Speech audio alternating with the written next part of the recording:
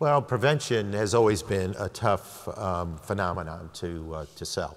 But it becomes so apparent with our statistics here that I think there's a growing awareness that prevention needs to be front and center.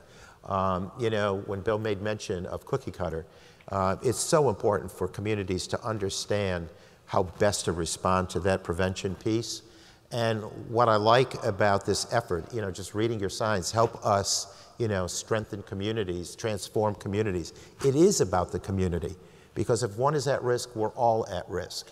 And so I think the prevention efforts that are out there have begun to teach us that these are very important efforts, that, you know, with the prevention, we can hope to cut down on the actual addiction that takes place.